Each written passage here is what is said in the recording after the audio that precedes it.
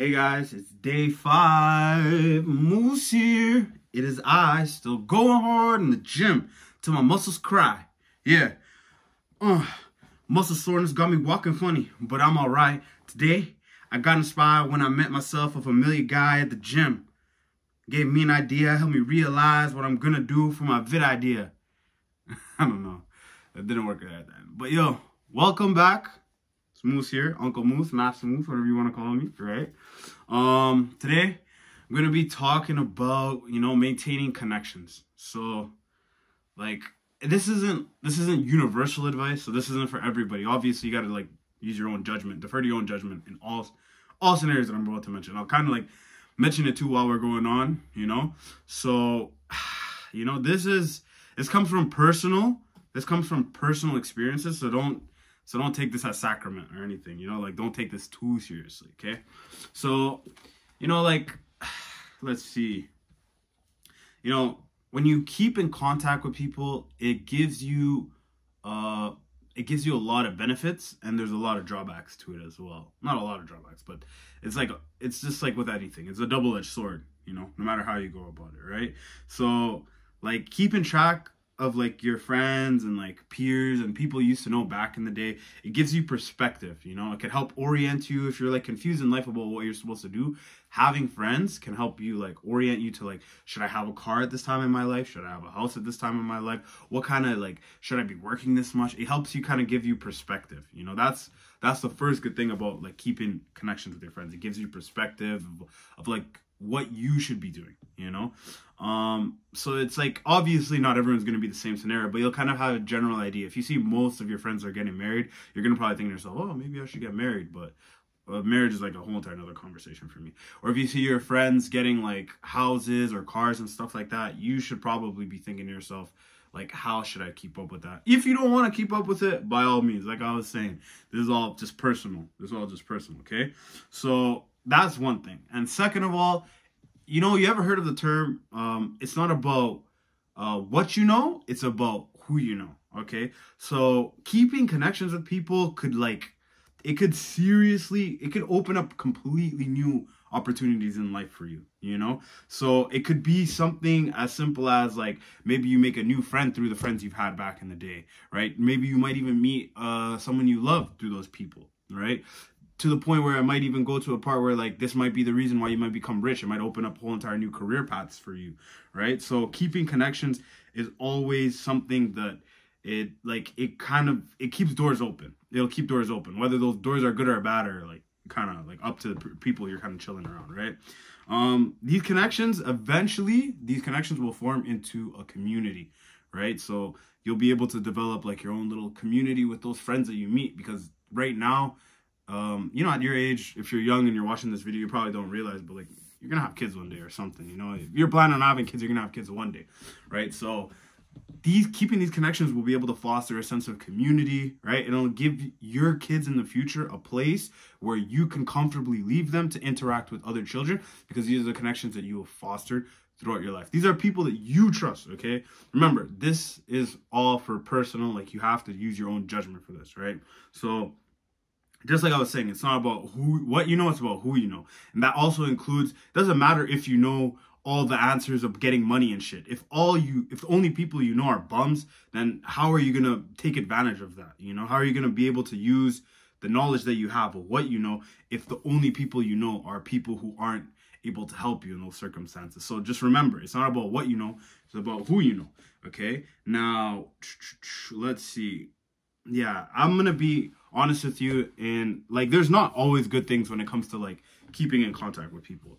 It's a double-edged sword, because you're gonna hear good things and you're gonna hear bad things. So it's I've lost friends. I've lost friends throughout the years, after high school, even in whatever, I've lost friends and shit, right?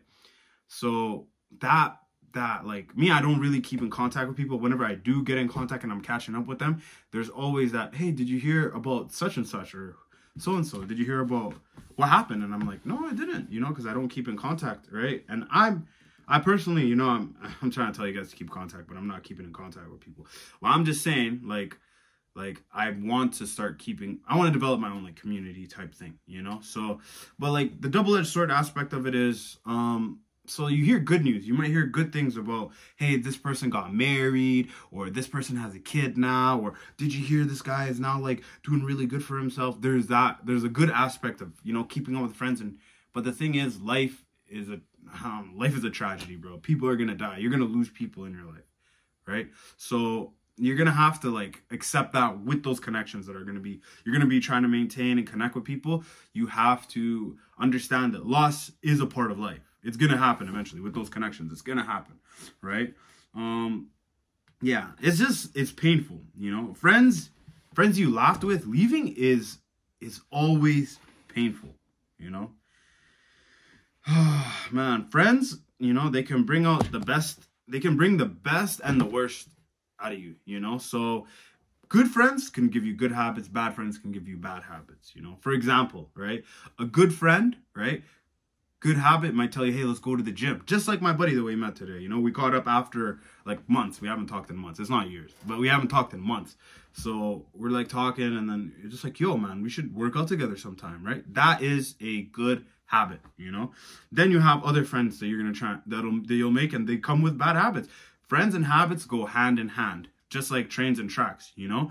Your friends are like a train, and then their habits are like the tracks. Whatever, you're a conductor, you're just on the train. You can maybe tell them, you know, switch over the tracks, whatever, but technically it's a train. You're not a fucking conductor. You don't know how to fucking help people and like analyze their lives, because you're just a friend, you know. But if you want the best for them, that's still gonna be, it's gonna be a type of pain you're gonna have to deal with, like I was saying before, you know, the double-edged sword. But you know, you're gonna have to like foster good friends who have good habits, and either that or you're gonna have to be the one to put habits, like bring habits into your friend group, like good habits, you know, like, yo, let's go for a morning walk, you know, shit like that, right? Yeah, bro, it's like you shouldn't be, let's see, if you keep in contact with people in unfortunate circumstances out of pity or nostalgia, you know, without planning to help them or at least, you know, encourage them, then you're showing fake love. By the way, that's the song of the day, Drake, Fake Love. But you're showing fake love, you know. If you are just standing by and your friends are all doing fucked up shit and you think you're good, you are showing fake love. You're a fake person at that point, you know. So just you know, like at the same time, you should curate and coordinate. And at the same time, you should also help people concentrate on the right things, you know? You should curate and coordinate the people around you. And you should also help them concentrate on what you guys all want to aim for, okay? You know, it's like at the end of the day, yeah, it's a double-edged sword. And I'm like on the side where, like, I've kind of lost connection with a lot of people. I'm not really keeping in contact with that many people, but I'm trying, okay? So, you know, I'm just making this video just to kind of, like, tell, like, my own circumstances of shit like this. I honestly, yeah, you know, like, keep being, you know, sure, the pain of, like, losing people is hard. And, like, even getting betrayed and all that shit, that's hard. But it's lonely if you don't have any like people in your life, you know. Like, you can avoid like betrayal and pain and all that shit, but it's lonely. Trust me, it's lonely. Okay. I'm not saying, you know, you gotta like hang out with losers. If that, like, I'm not saying if that's your only option, by all means, you know, just keep doing your thing. Find like an online community. That's the wonders of modern society and shit, right? But I'm not telling you to hang out with losers. I'm just saying that keep in contact with people from your past, whether it's superficial, you just follow them on Facebook or just talk to them. But like, those people are important because they help you see like, oh, like whether the good or bad outcomes of your life, what possibly could have been.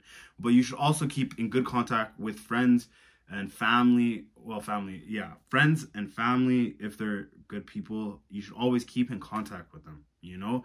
And not like every hour on the hour, like updates and shit, but like every once in a while, just, you know, you have a friend you haven't talked to in like a week or two, give them a call, see what they're up to, you know. If you have people you want to like see what they're up to and what they're doing, just make sure the people around you are all right, you know. Just make sure that you're doing good, you know. So, you know, don't be that guy, okay?